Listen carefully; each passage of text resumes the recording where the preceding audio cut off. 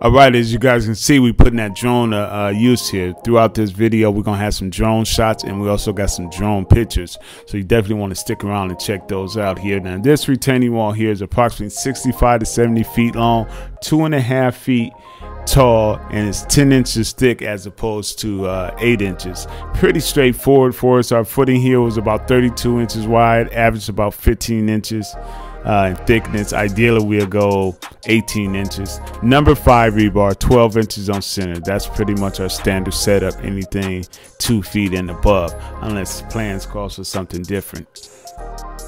So not going to really say too much in here. You guys can check it out. You know how we get down when it comes to these retaining walls. We got a project out in Castro Valley that we're finishing up, that big deck project. You guys probably been seeing those YouTube shorts come through your feed. So I got a nice video coming out for that one.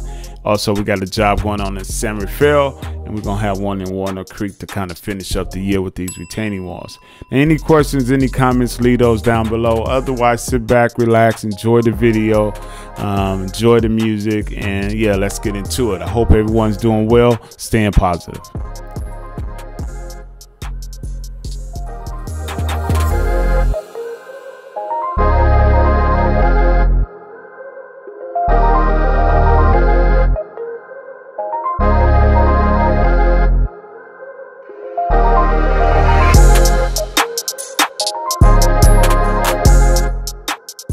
So our concept is still the same, whether we're building a 2-foot wall or a 10-foot wall.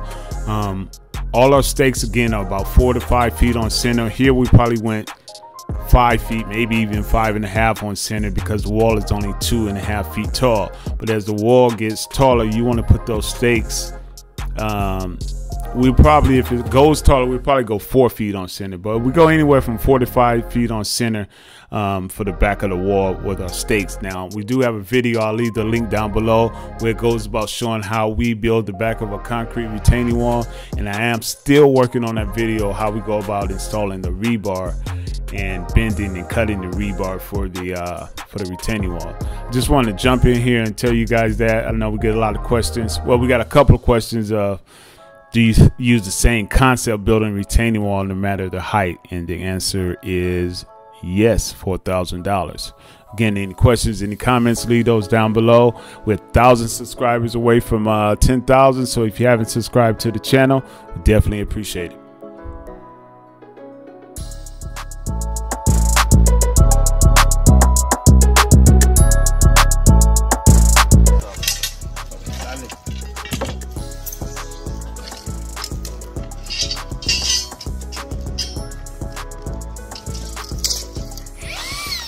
All right, you guys know having the right tools, especially in this crazy labor market, is key for productivity. Here we have the cordless rebar cutter and bender, and we also have a standalone cutter what we use for our rebar. Now, all our rebar we use for our retaining walls are pretty much 12 inches on center, unless plans calls for it. That's in the wall, and then the footing itself. You can't go wrong there. This footing here is about 32 inches wide, 15 inches thick. So again, we use all number 5 rebar, 12 inches on center, unless plans calls for something different here. Now, we also have a rebar tying gun, and this is a total time saver here. So definitely want to, if you guys can get one of these things. This beats tying it by hand tremendously. I'm gonna do a video where we got one guy tying it by hand and one guy using a rebar gun, but I already know the outcome. So sit back, relax. I just want to jump in and tell you guys that. Any questions, any comments, they are down below. San Francisco Bay Area, hit us up. All our information is down below. Again, we're 1,000 subscribers from 10,000. So if you haven't subscribed to the channel, definitely appreciate it if you do.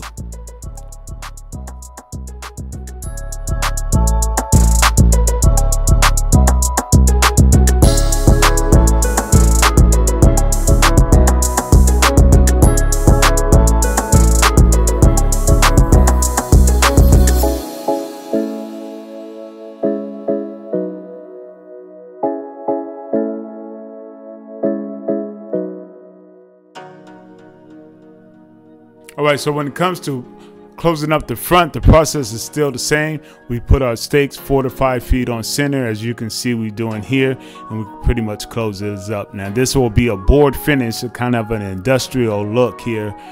We can do a smooth wall, but there's another process to that.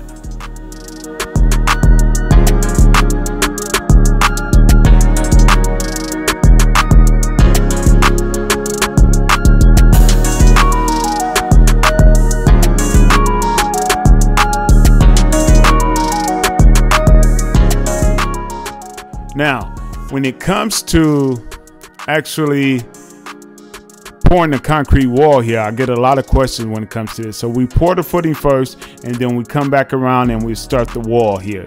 And we always have our vibrator along, just kind of vibrating the wall. There's really no way of knowing if you vibrated it enough, but we've done it enough where the vibrator is pretty much going the whole time throughout the pour. So when we pour the wall, we kind of start at the end of the wall, at the beginning of the wall, and kind of let it build up, and then that concrete will slowly start trickling down the wall, and then we go another 2 or 3 feet over, let it build up again, and it kind of trickles down the wall. So when I first started, we kind of went the first board, came back, went to second board, but we kind of found a way. I call it the triangle way. That's not an official name, but that's our name for it.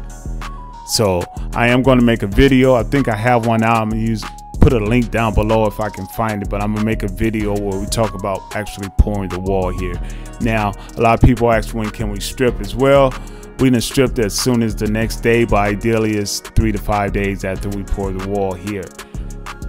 Definitely want to stick around to the end. We got a bunch of before and after pictures and videos of this project, and also you're going to see a link to how we go about building the concrete retaining wall at the end. So definitely appreciate you guys. Continue to watch the video, hit that like button, leave a comment down below. Let's get back into the video.